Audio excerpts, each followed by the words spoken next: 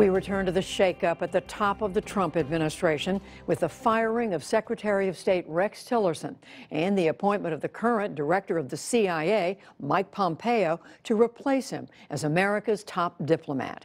We get three views now. Nicholas Burns served 27 years in government, much of it at the Department of State. He was U.S. ambassador to NATO and to Greece. He's now at Harvard University.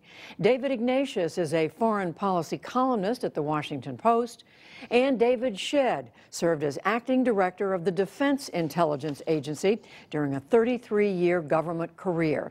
He's now a distinguished fellow at the Heritage Foundation, a Washington think tank.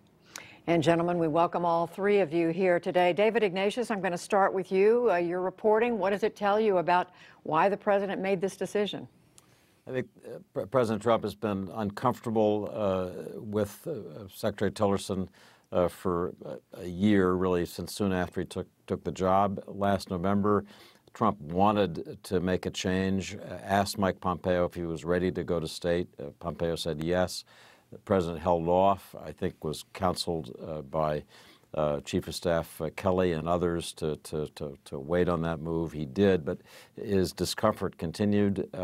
Watching the public humiliation of Rex Tillerson has been painful, I think, for the whole country. It was visible today in that pained resignation statement that Tillerson made.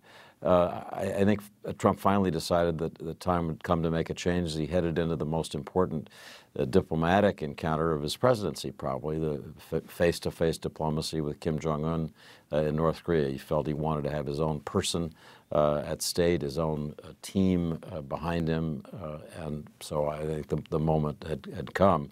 But the discomfort's been there for many, many months. Nicholas Burns, how would you describe the State Department under Rex Tillerson? Demoralized. I think the greatest crisis we've had in 40 or 50 years, with 30% budget cuts by the Trump administration and Secretary Tillerson, the firing of some of our best senior officers early in the administration, an exodus of very good officers at all levels, really, because no senior diplomats were appointed to senior positions around President Trump in the White House. The majority of our ambassadorships unfilled. No ambassador to Seoul in the middle of this crisis, no Assistant Secretary of State for East Asia. So diplomatic malpractice by Secretary Tillerson, I think that's part of his legacy, that he mismanaged the State Department, our civil and career foreign service. And this is a great, important arm of our diplomacy, and yet these people feel that they've been excluded. I would say, I think that with Secretary-designate Pompeo has an opportunity to rebuild the department if he can convince President Trump and the OMB director to put the money forward. Has an opportunity to win back people, but that's a tall order at this stage. David Shedd, as somebody who's watched American foreign policy for a long time, how do you see the record of Rex Tillerson as Secretary? I think that it's spotty because of all the reasons that have already been described in terms of his inability to really influence the president. And I have seen in Director Pompeo a disproportionate amount of influence than coming from the CIA at a very time where diplomacy should actually be what we would be focusing on. What do you mean? I mean, the director and the president, I think, have hit it off from the first day, and that relationship has actually grown deeper. He gives the president's daily brief, and I think the issues that are in alignment with the president's thinking about Iran, about North Korea, about counterterrorism, are really shaped by the CIA far more than Secretary Tillerson. David Ignatius, there were Democrats out today saying damage has been done to America's role in the world, to how America is seen by other countries under the Trump-Tillerson 14 months. Do you agree? I think there's no question that Trump has succeeded in his often self-proclaimed goal of disrupting, destabilizing the world and traditional relationships, assumptions about American policy.